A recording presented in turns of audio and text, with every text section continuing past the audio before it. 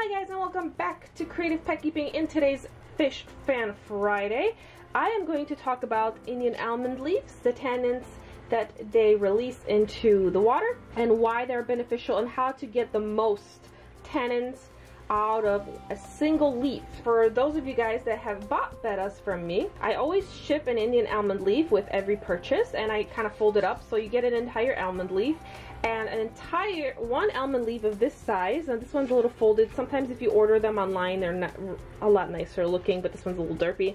You can get an entire bottle of tannins out of one leaf. Now, I've already been using this for my jars, and it's been used up, and of course I labeled it Indian almond leaf just in case, so no one drinks this by accident.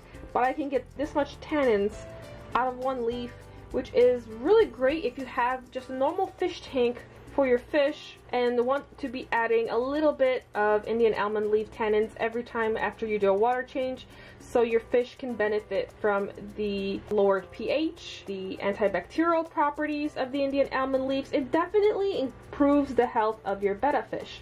If you're a breeder, you want to make this stuff in bulk because that way you can pour it into your jars. As you can see, I have 2 jars right here with 2 fish that I believe are already sold. I don't know if this girl's sold yet, I don't remember, but I know he is going to a new home next week.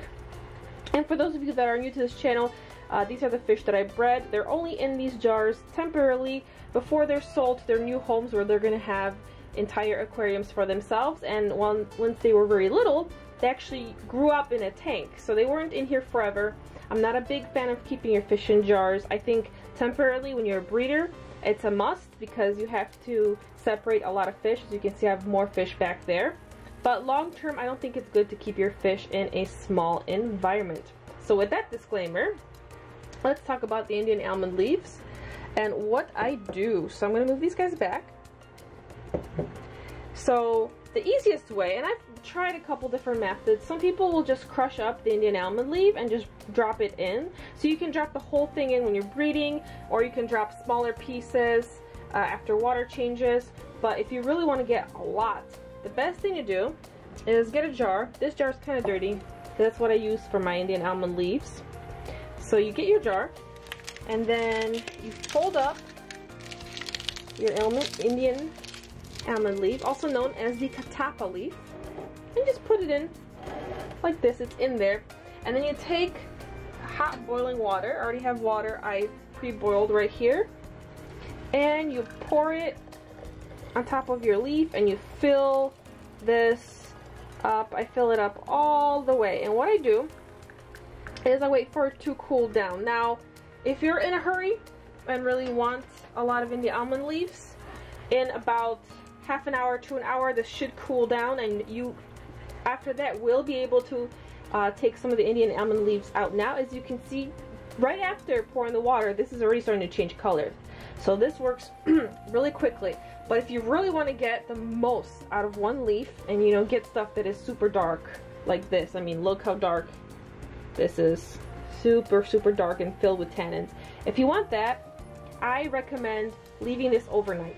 So leave this to sit overnight. The hot water will help the tannins leach out, and the next day you should have this whole jar full of dark water that you can use to fill up your container. Now, in regards to how much you add to your tank, with the jars, I just kind of eyeball it, and I pour in about an ounce of Indian almond leaf extract into the jars. Now, I do want to add more into the jars because I'm going to set this, actually, oh, it's hot. Scooch it over. There we go. I was using my nails so I don't have to touch it. But you want to add more to betta jars because even if you're doing water changes every day, or at most every other day, you shouldn't really be, with these kind of small jars, you really shouldn't be having your fish in the water for any more than 2 days. That would really kind of be pushing it, especially if you're feeding them very well. So when you do that, the pH will be lowered, the ammonia will be less toxic, so it'll be a lot healthier for your fish. Now, if you are adding tannins to your aquarium, you don't have to add as much. I think that anywhere from 2 ounces to 3 ounces to a 10-gallon or a 20-gallon could be just enough. If you are breeding, of course you want to add a lot more. So let's say if I had a breeding tank that is 5 gallons, I would probably add as much as even, I would say, 5 or 6 ounces of this stuff, if not more. If your fish is sick, I would also add more of your Indian almond leaf tannins. But normally you don't have to use a lot, and if you even get 1 leaf, you can get a lot of this, and this should last you a long time. At least a minimum, I would say a few months, if you're only adding a little bit to your tank at a time, so your fish can benefit. And as you can see in the background, see how quickly my water is getting darker.